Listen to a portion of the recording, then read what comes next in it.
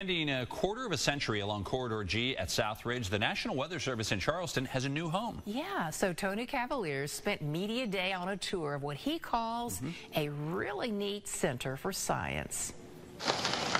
Atop the West Virginia Regional Technical Park in South Charleston, a walk through the new digs of the National Weather Service has a snazzy feel these days. So it was that Media Day gave local TV meteorologists a glimpse at the modern-day forecast office domiciled by more than 20 atmospheric scientists. In a rapidly changing field, Megan Keebler of Maryland has that glow in her eye as she lives out her childhood dream of working for the world's finest National Weather Service. Included math, a lot of physics and chemistry, thermodynamics, a lot of good math and science courses. When things go haywire, systems analyst Dave Cunningham is the go-to guy to keep the data flowing.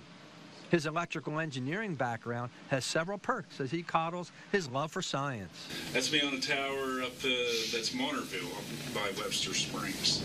So I prefer to do that work in the summer. Like it's to where a puzzle, and having all that knowledge is to where you can help figure out what the real problem is, and it can get you to the end solution where you can get the system back online.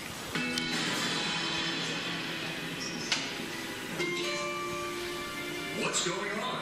For a futuristic look at the world, the Sphere of Science room is where K-12 teachers can bring their students for a brand new view of STEM. Here the spinning globe is filled with stories from the Earth and beyond. Jordan Farrell is the Park Communications Director.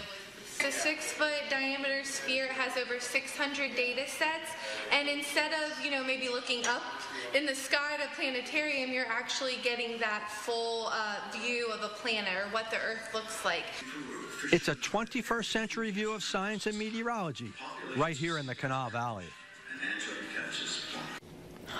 Now, school class trips can be booked through Jordan Fairlich, since she says the director of the communications at the Tech Park.